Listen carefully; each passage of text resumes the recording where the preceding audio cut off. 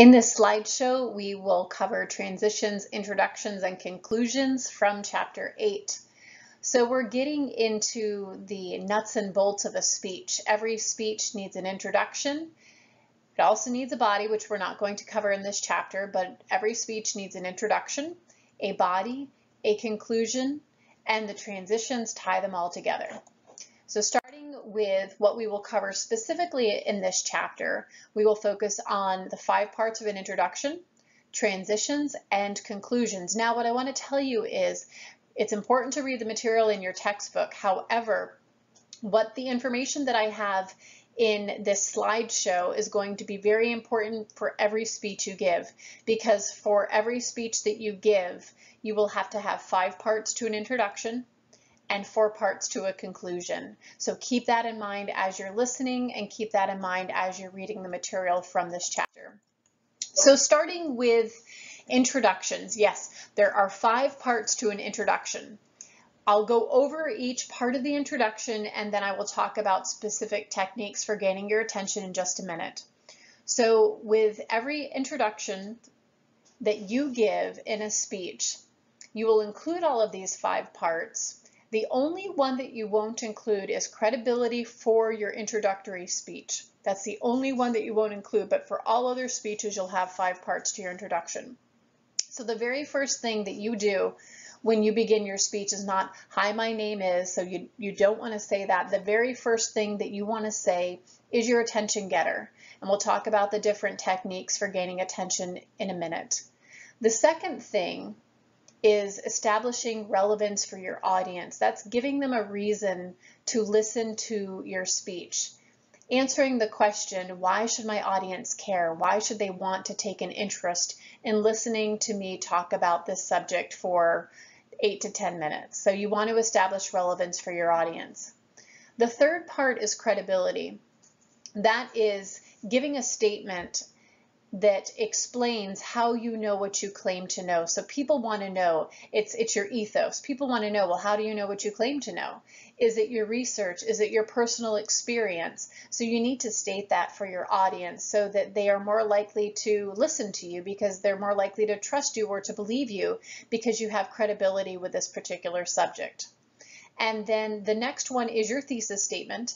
And remember, that is the bottom line of your speech stated in 1 sentence. And then the final part of your introduction, and this always needs to be the last part of your speech, is the preview. The preview is the blueprint for your speech. Today I will talk to you about 1, 2, and 3. First, let's start with 1, and that's your transition into the body of your speech.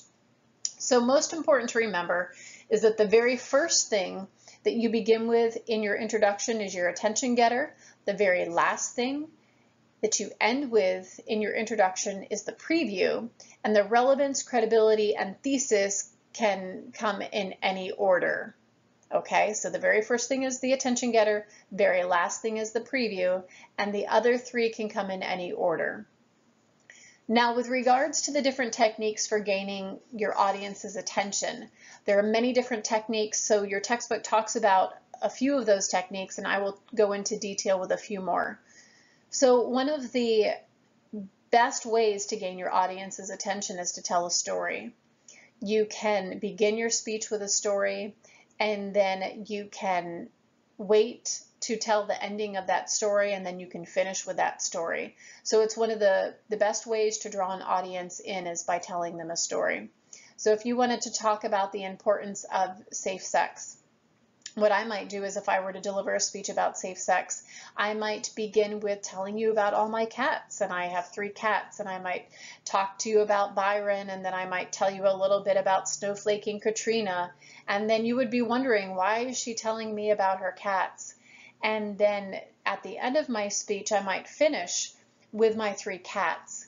And it might be my final few sentences, and I would say, remember when I talked to you about Byron and Snowflake and Katrina? And then I would ask my audience, can anyone guess which one of those cats had FIV, which is the equivalent to HIV in humans? And then the audience would look at me and I would say, I bet you can't. And it was Katrina. If you don't know which cat would have this type of disease, how can you know which human would have this type of disease? So be safe. So that's a way to begin your speech with a story, and then you can end it with a story. Another way, it's called a hypothetical illustration to gain your audience's attention. An illustration is also a story, just so you know. So the two terms are used interchangeably. But a hypothetical story it's getting your audience to visualize, getting them to imagine themselves in a particular situation. It also is an effective way to gain your audience's attention. But if you have the option of telling a factual story versus giving a hypothetical, it's always best to go with a real story, because audiences would prefer something that truly has happened as opposed to a hypothetical. Another way to gain your audience's attention is through a quote. If you begin with a quote, my best advice is to memorize that quote to the best of your ability, and then you would say in the words of Aristotle, and then you would state that quote. Or you would state the quote, and then you would say, this was quoted by, and then you would state the person who stated who made that statement. The next one is a rhetorical question, and a rhetorical question is just to get the audience thinking. You do not expect them to answer, but you need to be careful, because sometimes they will answer because they think it's a direct question. So if you are asking a direct question, do be prepared for any type of response, because you never know what you're going to get. So if you are going to ask a direct question, be prepared for anything.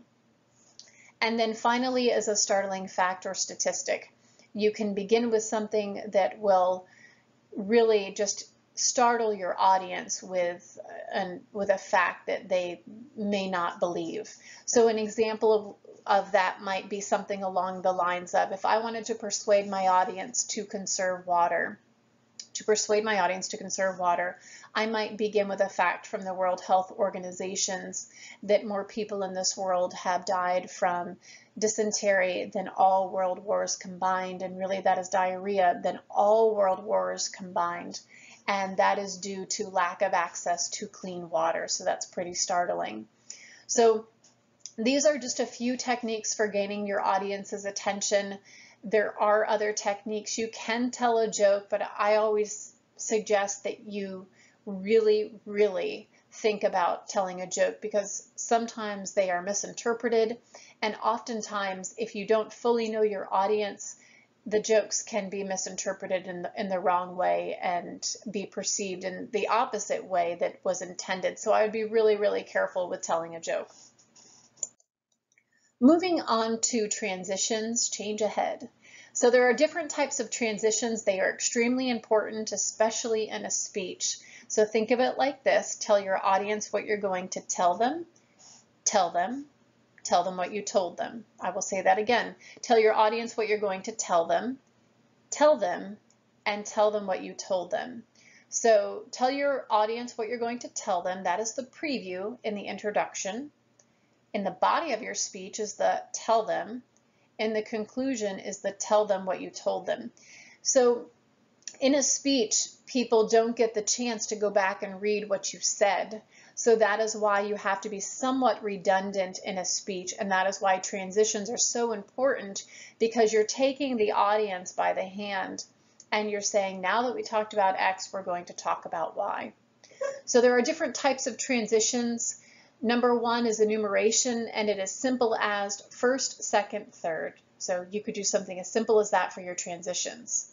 There's an internal preview, where just like the blueprint for your speech in the introduction, let's say I'm talking about yoga, the example that I used in the previous slideshow.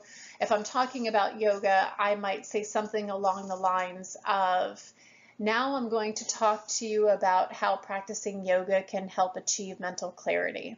That's an internal preview. I'm previewing what's next to come. And then we have internal summaries. So if you want to take it a step further, I would say something along the lines of, I talked to you about the physical benefits of practicing yoga. Now I'm going to talk to you about the mental benefits of practicing yoga. So you're providing a summary for your audience. And what isn't in your textbook is there are other ways to transition, you could use quotes between main ideas as your transition. So you can be as creative as you want to, as long as you are thoughtful with the manner in which you are transitioning from one idea to the next. And then finally, conclusions. So like I said for the introduction, your conclusion, I want you to follow this formula for writing a conclusion.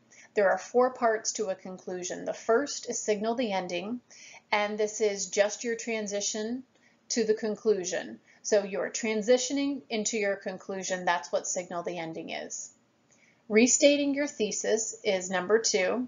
You are restating your thesis. You're restating the bottom line of your speech. Number 3 is reviewing your main points. Today I talked about 1, 2, and 3. And then number 4 is ending in a memorable manner. So how do we end in a memorable manner?